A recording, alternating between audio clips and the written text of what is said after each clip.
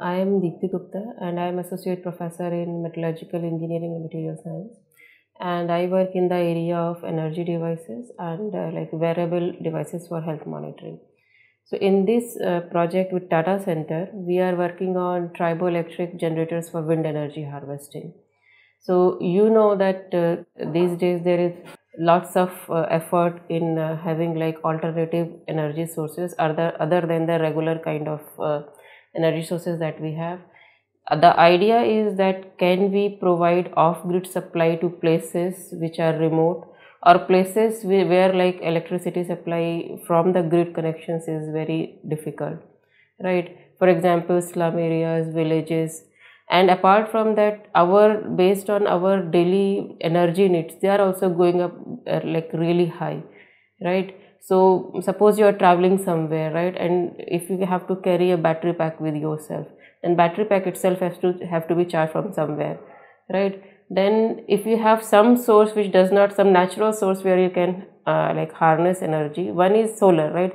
There is lots of efforts on solar that's going on these days, but wind is also one very good energy source for us, and it is useful especially for example in night time, right, when solar energy is not available.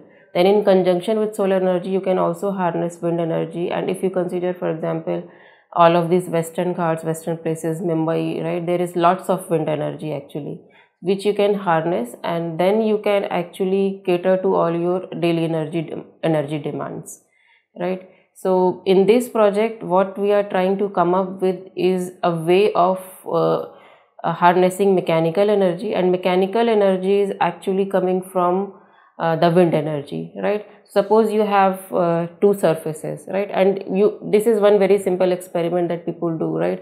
If you put your comb into the air, onto your hair, you will always feel that there are some charges are being generated. So the same concept is being used over here, that wind energy, or suppose two surfaces when they are mechanical rubbed against each other. So this is like a frictional force that you are generating, and this is also based on the phenomenon of tribo, right? So when the two surfaces rub each other, they actually create charges, right? So using wind energy in the same way, we will try to have two specially designed surfaces which moved in a certain way so that you can separate the charges, and that's why you have generated the voltages. So our concept is based on this simple theory, but then we also have to work on several different designs so that maximum of wind energy can be harnessed and you can separate the charges to the maximum level. So we are working on different kind of polymers, right? And our idea is also can not only like simple devices that we can power, if we can have a kind of a mat of these surfaces, right, which on wind energy can blow and can actually target a simple home as well. So we will work on different designs of materials. We will select, like there will be lots of work on selection of materials, especially polymer materials which are soft and can easily be installed later on. So they will be like rubbed against each other. We also find out a way so that they can be placed on each other carefully.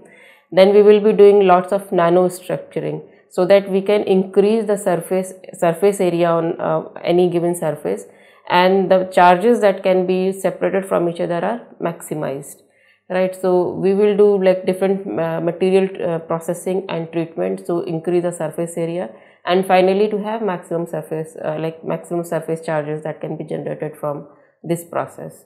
And then I think after this project we will show that this proof of concept, that we can use this concept and actually power some simple devices. For example, LED is very simple one.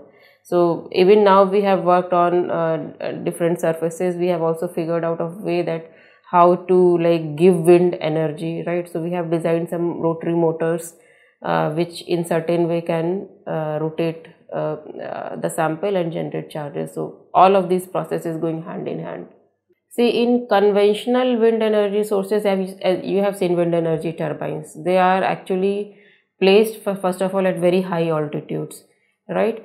And then the way of harnessing the wind energy is completely different, right? There it is rotating and there is some mechanical device which is taking it back and then transferring it to electrical energy.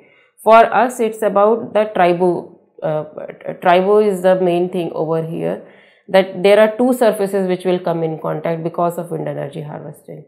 So there the mechanical energy storage device is completely different. So ours is completely different, and our like output voltage that are being generated with wind energy, traditional wind energy sources, would be much less, right?